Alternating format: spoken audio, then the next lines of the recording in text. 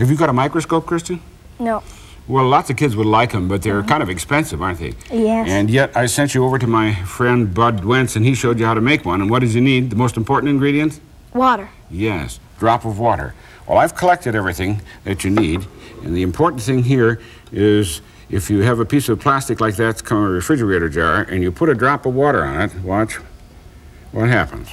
It just magnified all the words. Yes, it magnifies all the letters. In fact, you can pick it up and make it magnify even more. Yeah. Okay, now the big important question is why?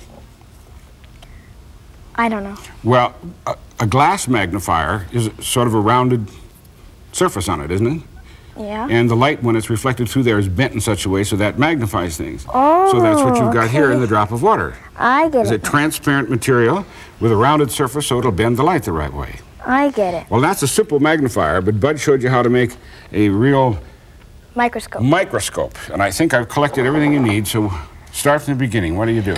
Okay, you need a jar with a wide mouth here, and you need the jar lid with a little piece of plastic in, which came from Right, I this. took it off of that, Yeah. right.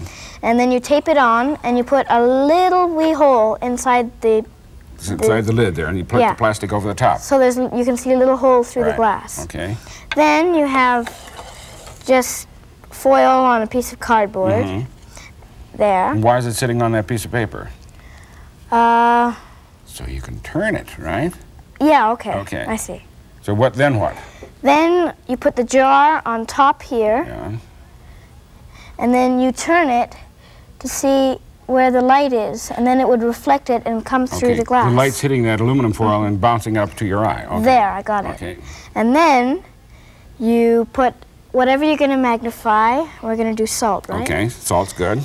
Okay, and then put a little wee bit, not too much.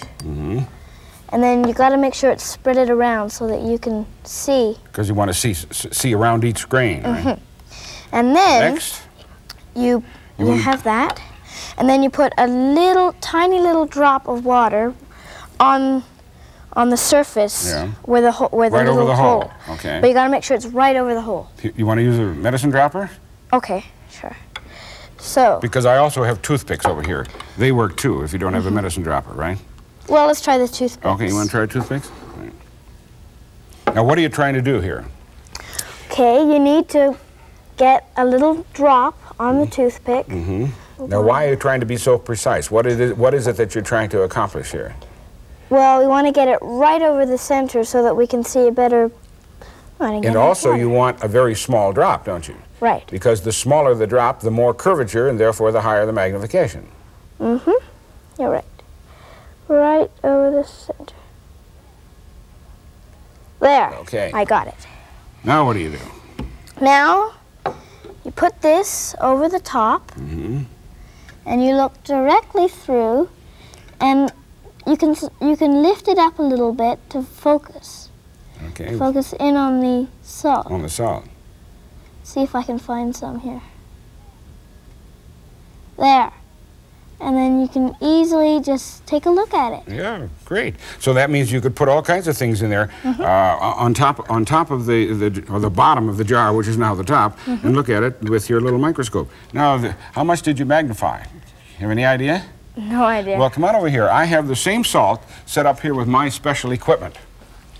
Here's the salt sitting on I have it scotch taped to the front of a piece of glass. And it's being reflected over here to the lens, through the television camera, and finally up here to my little monitor. Wow. Is that about what the salt looked like? It looks just like it. Yeah.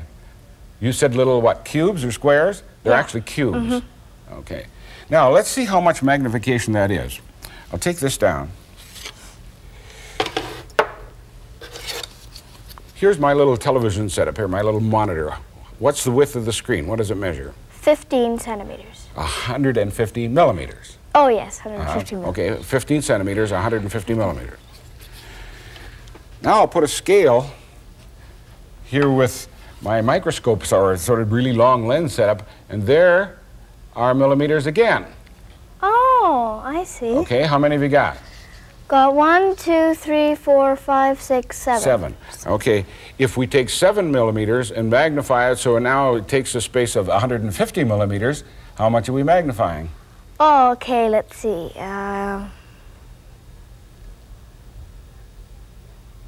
Round of 20? Yeah, 20 times. And that's a fairly easy magnification to achieve with the water drop microscope. And if you make a real tiny drop and get everything working right, you can get up to 40 times. So you really have quite a bit of magnification. Well, because you and I both can't look through the water drop microscope, I've collected a bunch of stuff to look at this magnification of 20 times. You recognize that? That's a bicycle reflector. Bicycle reflector. And if you take a look at it magnified 20 times, look what you see. Look at that. Yeah. Wow, I never knew it looked like that inside. Well, the reason it looks like that is that the scientists who discovered this principle and made these kind of reflectors realized that when light goes into it, it bounces around inside all those little prisms and comes right back out at the same angle that it went in. And that's why you notice when a car light hits it, it really shines. And that's the reason, because it's made up of those little six-sided prisms. Now, you probably have never looked at one of the most common things, and that's a watch. Take a look at a watch magnified 20 times. Okay. And of course, if it's an open kind of watch, you could see all kinds of things. But the thing that I wanted you to see was what happens to the minute hand. There's the minute hand. See, here's the hour hand up here. Okay? Here's the minute hand. Now, when magnified 20 times, you're also magnifying the movement of the minute hand. You can see it move a little. Yes, you can actually see the minute hand move when you because you're magnifying the movement by the same factor as you are the size. Wow. Then one of the most interesting things to look at, you can go to any pet shop or aquarium shop and get brine shrimp. And they're little tiny things that aquarium people feed to their fish. And you just put their eggs in water, salt water, and let them sit for 24, 36 hours or so. And you now can look at real live animals. There they are. Look at them. And when you look at them from here, they're so small. Yes. Now you can see everything. They're the eggs in the bottom, see? Wow. If you watch them, you can even see some of them being born. So this is a nice thing to look under your water drop microscope, because you can put a little pile of water there and put the little brine shrimp down, get down your water drop lens, and observe them. So you did very well with the microscope. Good luck with yours. You can make one now anytime you want, can't you?